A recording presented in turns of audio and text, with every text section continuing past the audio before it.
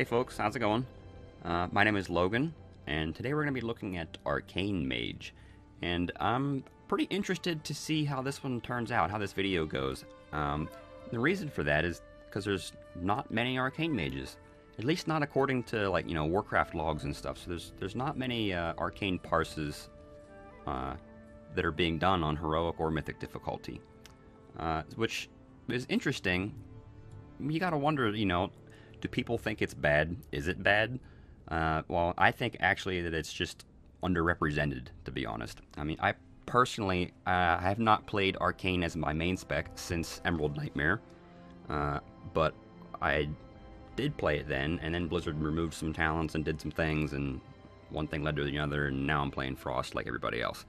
But Arcane is actually still quite competitive, especially in the burst AoE scene, and that even passes Frost in most situations in Mythic difficulty.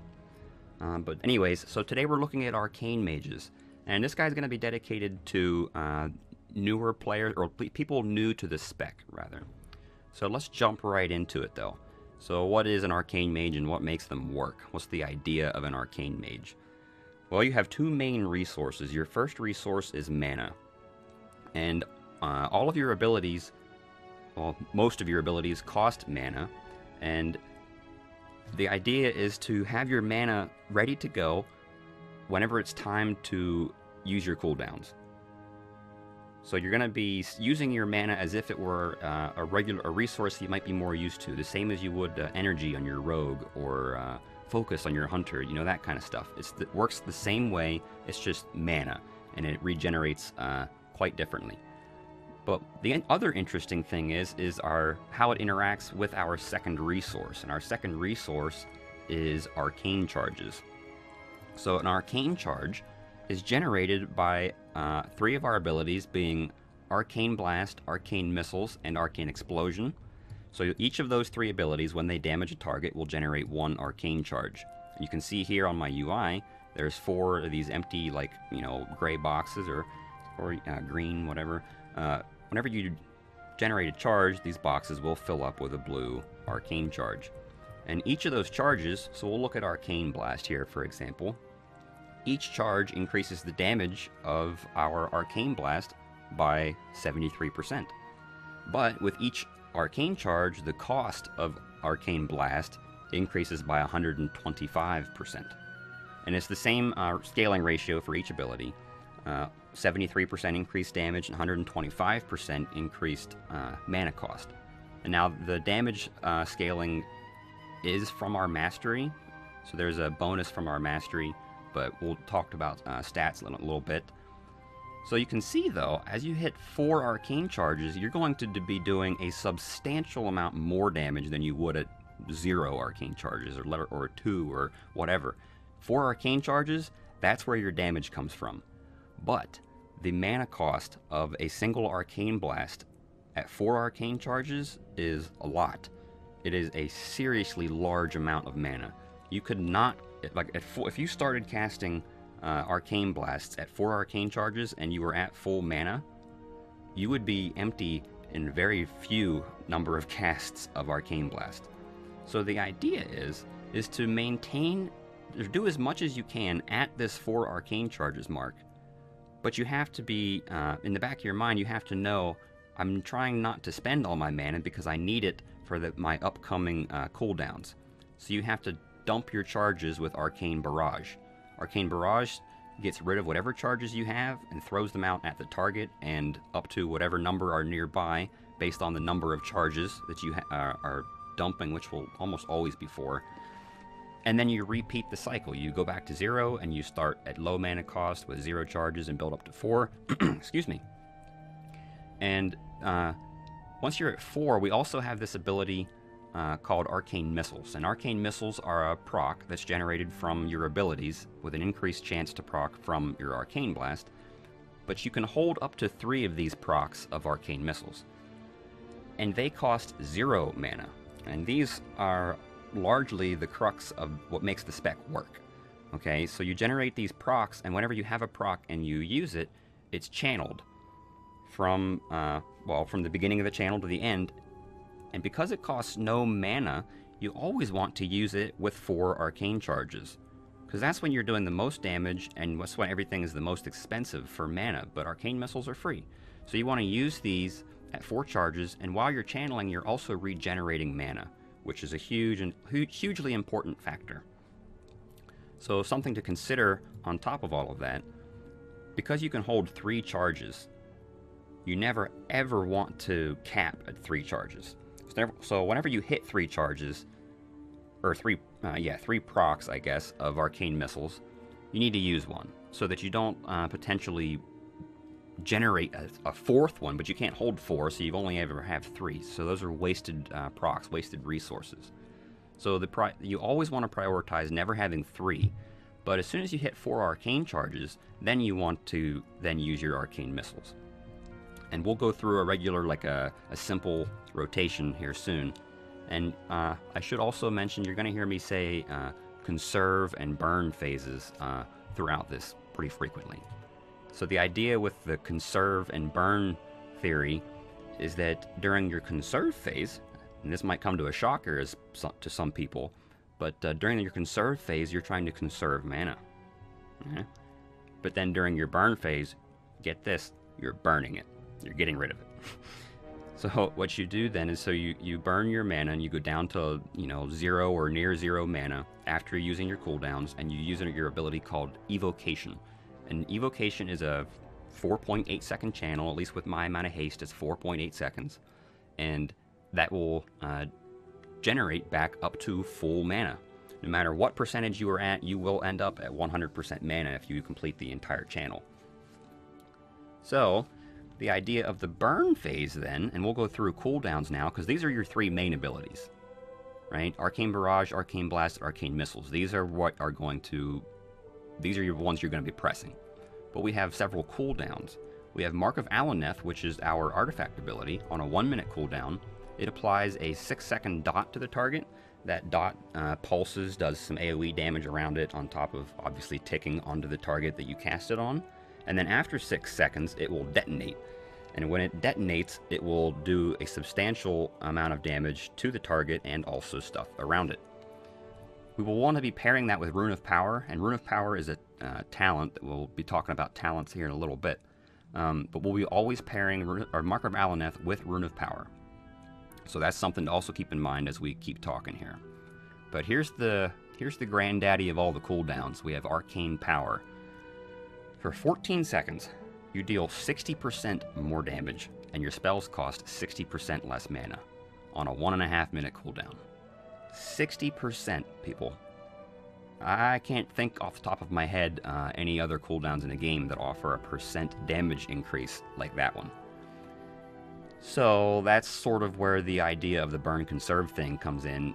That's why it's so crucial for this spec to be revolved around dumping as much damage, as many hard-hitting abilities as possible into this arcane power window, which is why you drain your mana during that duration, even with 60% reduced cost.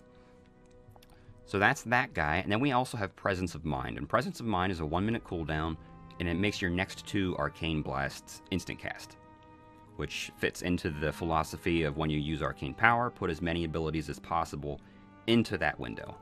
Okay?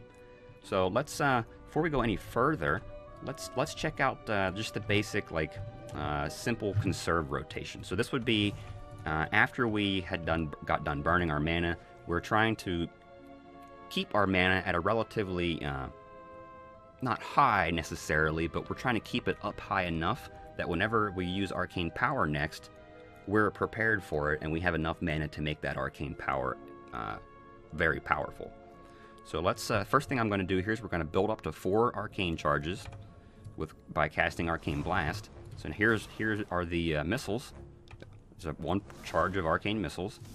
Now we're at 4 charges of Arcane charges. So I'm going to use a missile, and I'm going to weave in an Arcane Blast. Weave in the next Arcane Missile. Now we got a nice proc there. So now I'm going to probably dump after this one. There we go. So now I went back to 0 charges. Building back up to 4. I'm going to cast this here at 4 charges, get rid of the next one, and I'm going to dump with Arcane Barrage. there we go. This is it. These are these 3 buttons doing what they were meant to do. You're building damage, and then you're staying as long as you can at the high damage point, and then you're kind of maintaining there a little bit, and then when it's get pretty touch and go with the mana cost, you dump with Arcane Barrage, and you keep repeating this over and over again. That's your conserve phase. And I should note, if you watched closely, whenever I was casting Arcane Barrage at my mana percentage, which I have indicated right here, my mana goes up. And that's due to the legendary legs, the Mystic Kilt of the Rune Master, which is a very, very powerful legendary for Arcane. Easily the best and most commonly used. There are times when you won't use it and you'll prefer other ones, but in general it's the best legendary. And it just refunds mana based on the number of charges that you dump with Arcane Barrage. So there's the conserve phase. Let's talk about talents next. Before we go into our burn phase, the talents, I want to touch on these first. So Arcane Familiar, level 15, is you summon a little pet who always frickin' despawns. I mean, always despawns. But he just does a little bit of damage to the target, and he gives you 10% extra mana. Pretty boring, pretty underwhelming. Amplification, on the other hand, increases the damage that your arcane missiles do. And this is going to be your go-to talent, like, all the time. There's just really no reason not to, because Words of Power is also pretty underwhelming. It sounds like it would be good, with an increased % chance to generate missile charges based on the mana you have available. But the thing is, you're not going to have that much available most of the time. You're going to hover around the same-ish % preparing for your burn phase. And on top of that, you don't really usually have too many problems generating arcane missiles, so it's just not that great. Level 30 is interesting. So now we have Shimmer and Slipstream. These are going to be the 2 you'd pick from. Mana Shield is a defensive, which consumes mana. What? I mean, you kind of need mana as an Arcane Mage. It just doesn't make a whole lot of sense to me. Sure, I'm sure it definitely does have uses, specifically in the Arcane Mage Mage Tower challenge, but generally not going to ever take this. So we have Shimmer and Slipstream. Shimmer, same as it is for Frost and for Fire, replaces Blink, gives you a second charge, and allows you to cast Shimmer while casting an ability. So for example, I'm going to be casting an Arcane Blast here. So here we go, cast Shimmer, keep casting, cast Shimmer again. I'm going to displace now, and if you turn your camera fast enough, you can actually keep right on going, doing what you're doing. See? So that's why I personally prefer Shimmer, and most of that also comes from the fact that I've been using Shimmer for a while now, and once you get used to Shimmer, boy, I'm telling you what, Blink really blows after you're used to shimmering everywhere. However, the most common choice among Arcane Mages is Slipstream, which allows you to cast or channel Arcane Missiles and Evocation while moving. And the reason this is so good is because if you have a heavy movement ability coming up, a good example would be the ability on Fallen Avatar fight in Tomb of Sargeras, when you got to run from the puddles underneath you that are spawning.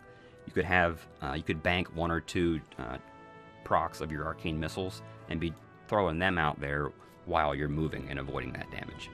And also with Evocation, if you don't get a full channel off of Evocation when you need to, like if this gets interrupted for one reason or other due to a knockback or an ability that's targeted you and it's going to kill you if you don't move, if this doesn't finish channeling, you're in bad shape.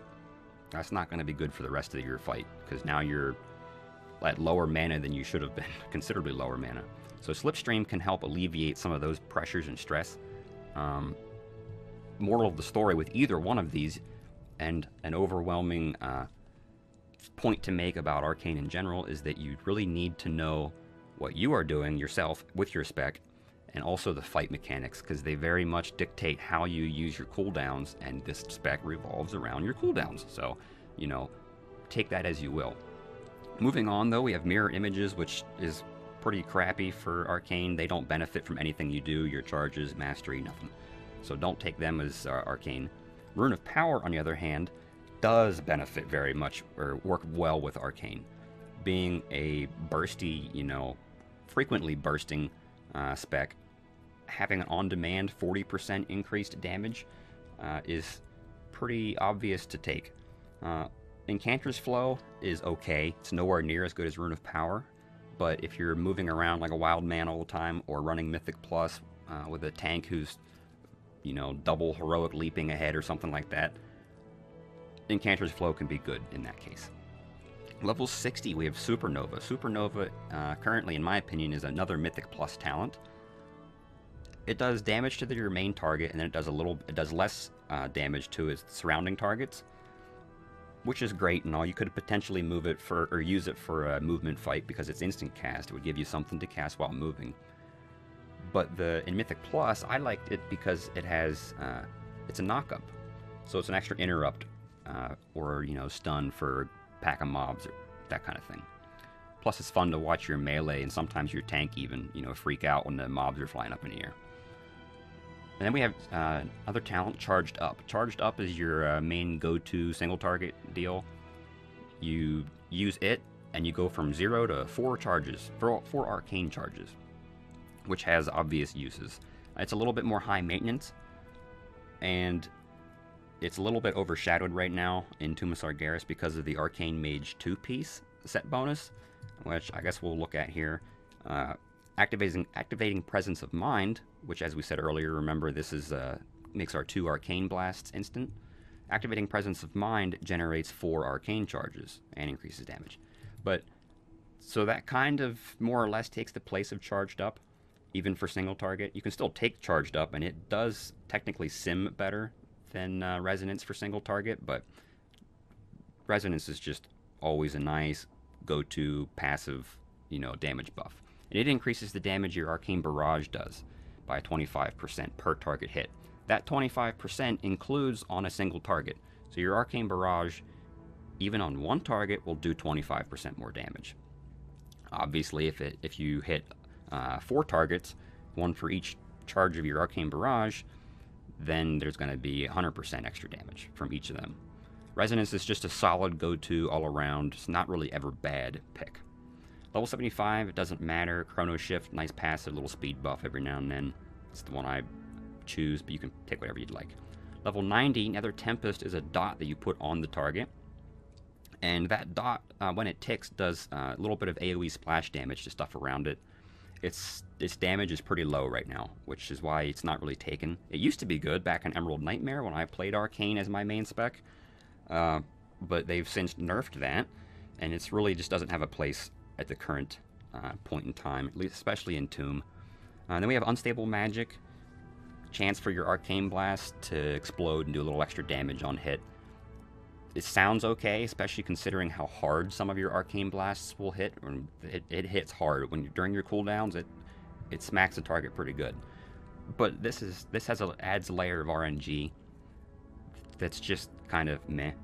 But Erosion, on the other hand, is just so much better, which is why neither of these two are really taken. Even though neither of them are horrible, Erosion is just so much better. Erosion essentially amounts to being an 8% damage buff, because you're never really going to lose the stacks, or you're not going to lose them often. And even if you do lose them, for whatever reason, it takes an extremely small amount of time to get them back, because each time your Arcane Missiles hit, so one channel of Arcane Missiles will add like 4 or 5 stacks of Erosion to the target. So it's pretty much, overall, this is an 8% damage increase to your single target. So now, level 100, however, we've got Overpowered. And Overpowered is what makes this spec kind of ridiculous in terms of its burst right now, because 60% extra damage. That's what makes Arcane Power larger than what it usually is. So we've got 60% extra damage and 60% reduced mana cost. It's just the go-to talent, like, all the time. Temporal Flux, which you'll see I have highlighted here because I'm using the Mage Ring that gives you a talent. That's what it gives you. It gives you Temporal Flux. Makes your Arcane Blasts have a shorter cast time. Based on the shorter cast time, the more charges you have. Which is good. It's actually really good. But it's just not as good as Overpowered. But it makes your burn phases even better. So if you can combine these two together, like with the ring, it becomes a very potent mix. more Arcane Blast into the overpowered talent. And then we have Arcane Orb. Arcane Orb is an AoE ability, and I wish it was better and was used more, because it's really fun. When you use Arcane Orb, you generate 1 charge, and you also then generate another charge based on the number of targets you hit. So here, I'm at 0 charges, I'm going to gain 1, and then I'm going to toss this one out, and it's going to hit that guy, and I'm going to have 2 charges. Boom. So it's a nice instant generator for charges, and you can see it hits pretty good. 867k. I mean, that was a crit, but multiply that times a whole pile of targets. That's a lot. You can rotate Arcane Orb in with lots of Arcane Barrage, with Resonance and another Orb, and lots of Arcane Explosions, which we haven't talked about yet. If we need to, I'm not really sure. It's an Arcane Explosion. This is it, I guess. This is Arcane Explosion. This is your AoE. You just spam this, and that's it. You spam Arcane Explosion, and then rotate in some Arcane Barrages so you're not out of mana so quickly. But so yeah, that's Arcane Orb. That's how that works. I guess we're ready to talk about the burn phase now. So where Arcane gets tricky is how all of its cooldowns line up over the course of a fight. And if your cooldowns get sort of out of sync with each other, then they can start to cause problems. So it's really important to know how they all function together and which ones are going to come up when. It's another reason that you need to know the fights very well for your Arcane Mage to perform well in raid encounters. So let's look right away here just at the opening burst rotation. So I'm going to start off by casting Mark of Alaneth, and then cast Rune of Power, and then cast Arcane Power, and then cast Presence of Mind. Now I'm casting Presence of Mind, and I'm doing it in that order because of the 2-piece. If you don't have the 2-piece, or if you're not using Charged Up, then you will want to generate 4 Arcane charges. So you'll cast 4 Arcane Blasts, okay? And then you'll cast Mark of Alaneth, Rune of Power, Arcane Power, Presence of Mind. I'm just using Presence of Mind as my charge generator as well. So let's see if I can manage to pull that off while talking.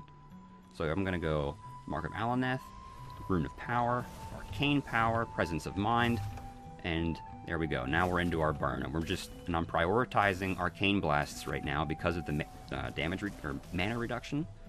And I'm also, with that in mind, I'm still also not ever capping with my missiles. So now after this Arcane Power dies out, pop my next Rune of Power. So now it uses all of my charges of Rune of Power. And now we're dumping more mana. Trying to get a nice little bit of damage in during the rune. Now I'm going to evocate. There we go.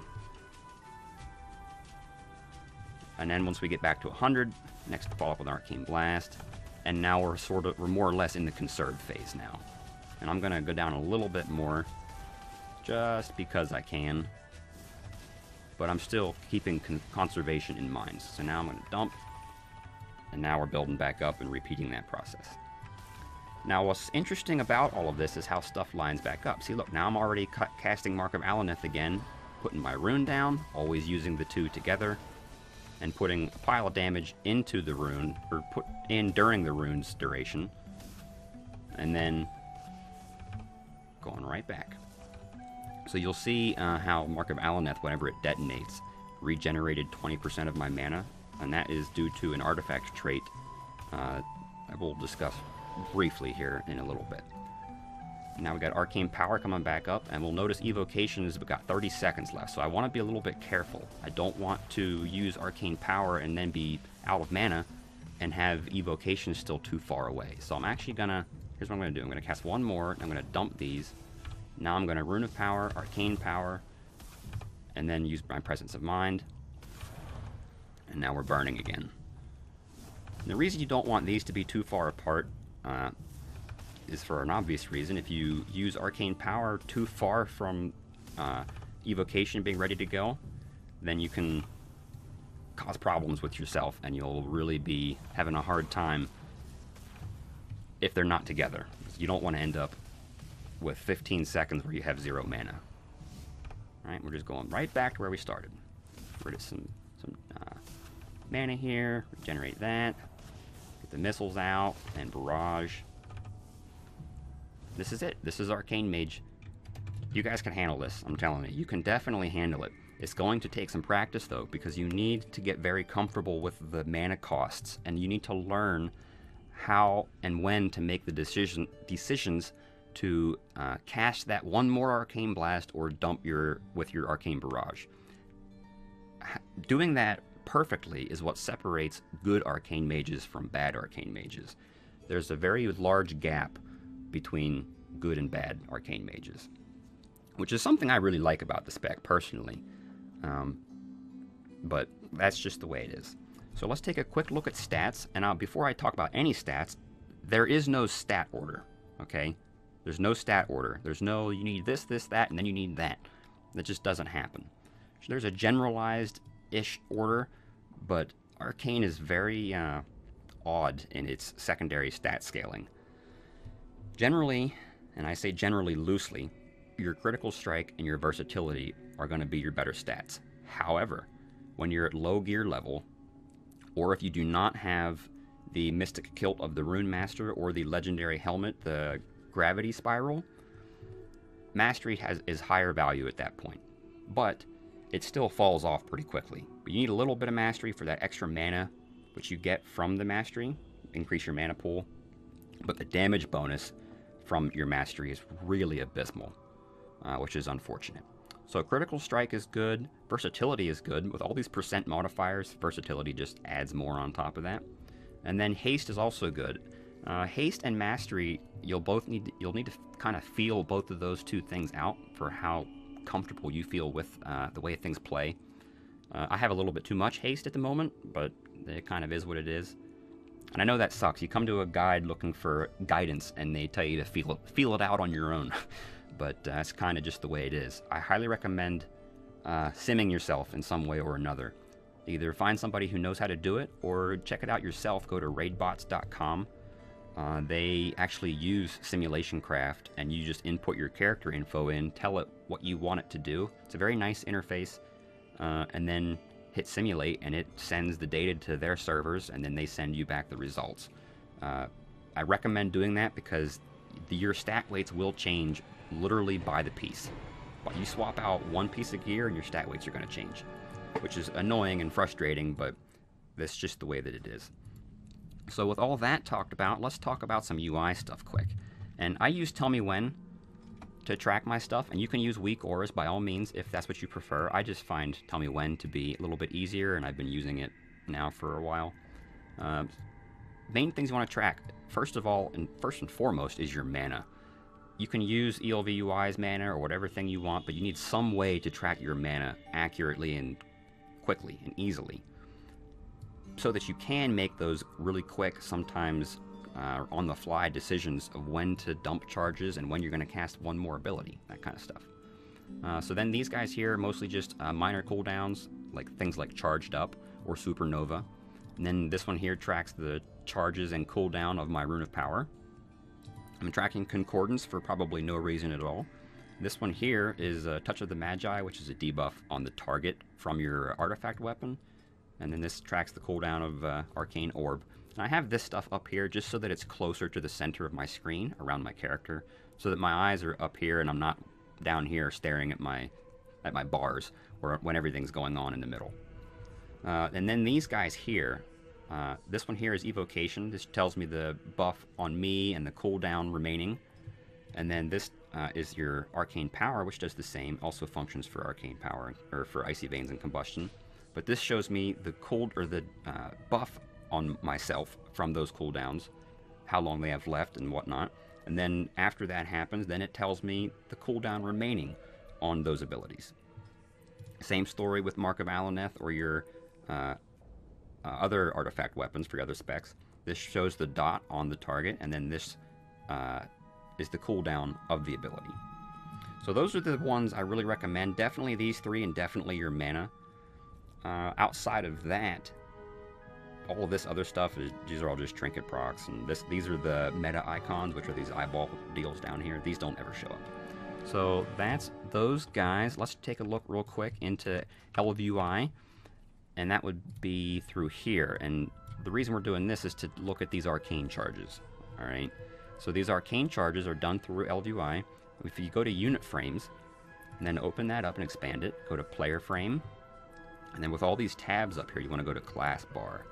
And your class bar is this bar of arcane charges. You'll see if I enable and disable it, there it goes. Now, by default, your class bar is attached to your health frame, which is going to look similar to this. I like it in the middle, for reasons I already explained. And you can change the height and all that kind of stuff and move it around. If you go to toggle anchors, just move it everywhere, whatever you want to do. But that's it. That's all that there is to it. Real quickly, I want to show some macros. Presence of Mind, I have macroed to Arcane Blast. So Presence of Mind is instant, it's off the global cooldown. So this macro will cast Presence of Mind and immediately will activate one of those Arcane Blasts. So it just removes a key press out of the rotation. Another one to look at, and these come with a little bit of a caveat.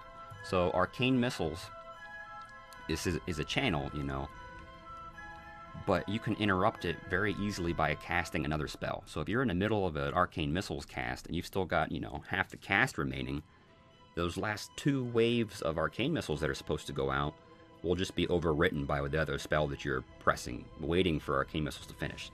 So this macro is a no channeling macro. So show tooltip's going to show you Arcane Missiles, and then it's /cast, and then the condition is if you're not channeling, not channeling, you'll cast Arcane Missiles. Right? So this allows you to, if you're in the middle of a cast of Arcane Missiles, you can then be spamming your Arcane Missiles button, and you won't interrupt the one you're currently casting and overwrite it with the second one. And that's the same deal with Arcane Barrage and pretty much all of your abilities. You can make no channeling macros to prevent yourself from doing that. If you're a new player or new to Arcane, I highly recommend using these macros, actually, at least until you get used to the feel of the spec. You don't need to be worrying about channel clipping and that kind of stuff just yet. However, if you do get comfortable with it, or you are comfortable with that kind of stuff, these can introduce a small amount of latency into your rotation. There will be a small gap between your casts because it's checking that macro. So if you're really pushing for DPS in the future down the road, keep in mind that these will introduce some latency and result in a DPS loss. However, if you're a little bit, if you're really kind of spazzy in your keyboard, which I am sometimes, there's no shame, these actually will be a DPS increase because you won't be cutting off so many Arcane Missiles short. You won't be neglecting, or won't be denying them the damage that they should be doing. Okay, so that's pretty much the gist of the whole spec. We went through it all pretty good there. I guess the only other thing to do would be check out Legendaries real quick. And they're pretty straightforward. You can find this kind of information all over the internet. The Legendary Legs, probably the default BIS Legendary. They're not really ever bad. Gravity Spiral is your other mana regenerator. Gives you an extra evocation charge. And this actually you would use in place of the legs, in place of the kilt, as it's commonly known, just as the kilt. Gives you an extra charge of evocation with the helmet. And this is better in short duration fights. So if you're in a farm boss that's going to die in 2.5 minutes or something or less, this will actually allow you to stay at 4 charges longer, because you won't be casting many Arcane Barrages in that amount of time, which devalues the kilt by a significant margin. These shoulders are very good. They're great, especially great for AoE and Mythic Plus dungeons, with an extra or a chance for Arcane Orbs whenever you dump your charges. And then we also have the Cord of Infinity, which is a passive buff to your Mark of Alaneth ability. Also pretty strong for AoE, especially if it's short burst AoE, that kind of stuff. Build those stacks up, put your rune out, or put your Mark of Alaneth out there, and everything, clumped up real nice, especially with the Blood DK with the Mass Grip. Oh boy. Clumped up real nice on top of the boss, and that thing detonates. Whew, that's a lot of damage. And then the last two that are of noteworthy is the Shard of the Exodar, which is the Mage Shared Ring. This one gives you extra heroism usage, potentially up to 3 if you have a coordinated group where you use yours on the opening pull, and then you have your shaman buddy or other mage buddy pop heroism or whatever. sometime whenever you ask for it, and then 5 minutes later, whenever your time warp comes back off of cooldown, then you can get a third heroism in a matter of a 6-minute fight, which is pretty crazy if it happens just right for you. But then the other good one is Soul of the Archmage, and this one actually paired with the Mystic Kilt of the Rune Saber is more or less BIS for Arcane in single target. But those all depend on fight lengths and adds and stuff. So, but that's the general idea between legendaries. I did mention, I know I said it was going to end this like 5 minutes ago, but artifact real quick. Talked about this. This is the one that makes your Mark of Alaneth restored mana. Their 4th golden trait makes your Arcane Explosion replicate itself, depending on the last location. But then as far as other important traits go, there's a couple of them that are pretty decent. That being Aegwyn's Fury with the increased missile damage, Aegwyn's Imperative, which is increased duration from arcane power, Ethereal Sensitivity, gives you an increased chance to generate arcane missiles. Then we have Aegwyn's Intensity, increased crit chance from your arcane missiles, and also we have Aegwyn's Wrath. Those are your best ones. Those are your best traits. However, none of them are so OP that you're going to be, sacrificing a pile of item levels from your weapon just to have one of them, just to have one of those traits. Generally, good thing to keep in mind in most cases, 3 item levels on your weapon, not 3 relic levels, but 3 item levels to your weapon will be an upgrade, which is one of the nice things about Arcane. I can't stand when I've got a, huge high item level relic in my bag, and I can't equip it because the one that's 30 item levels lower is better. So that's never fun. That's not the case with Arcane, so that's good news. Alright guys, that sums up Arcane Mage. So if this video helped you out at all, please by all means drop me a like and subscribe, leave some comments, some feedback, whatever floats your boat. If you dislike the video, you can go ahead and dislike it too, but whatever works for you. Alright, thanks for watching, and I'll see you guys in the next one.